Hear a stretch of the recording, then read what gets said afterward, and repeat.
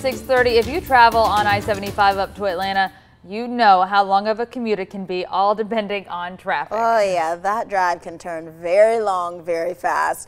Well, now a conversation is returning to the spotlight about a way to get to Atlanta with no traffic involved. Sign me up. Right. Our morning reporter Wanya Reese joins us live from Macon's terminal station to explain how talks of high-speed rail between Macon and Atlanta could be getting back on track again. Good morning, Wanya. Good Friday morning, Aaron and Caitlin. Back in the day at the terminal station, you would see trains going in and out, heading all across the country. And for decades, there's been conversation here in Bibb County talking about how can we relieve traffic when you're heading up to Atlanta. And it looks like this building right behind me may be the solution.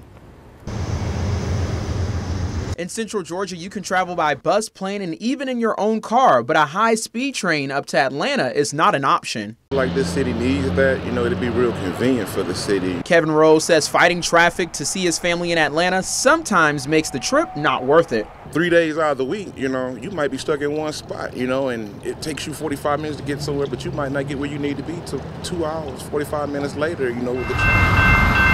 Now, Bibb County Mayor Robert Rickert is hoping to give the terminal station off Cherry Street new life. The station was acquired under the Ellis administration to be a multimodal hub and to feature passenger rail as well as regular street transportation. Rickert hopes to see a project like Florida's Bright Line take hold in central Georgia. But the more people who advocate for it and support it and express support for it, the more it tends to take off and gain speed and momentum. To make that happen, Macon has joined forces with cities between here and Atlanta so they could push even harder to make high-speed train travel a reality, even though such an effort could take at least a decade to become reality. So I think the future of our community lies in embracing transportation options and finding a way to make it easier for people to get around.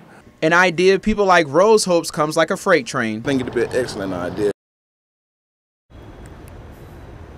Now, Rickert says that Atlanta is continuously growing and people need some place to go, whether it be for work or leisure, so Macon is the excellent location. And he pulled out all the stops, Aaron and Caitlin, even tweeting billionaire Richard Branson to see if he could bring a high-speed rail service here to Macon. So I don't know about you guys, but it sounds like it'd be a pretty good idea if we could travel from here in Macon all the way up to Atlanta in like less than 2 hours. Let me know what you think.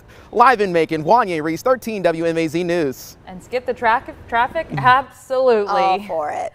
If you'd like more information as we follow this story, just head on over to 13WMAZ.com.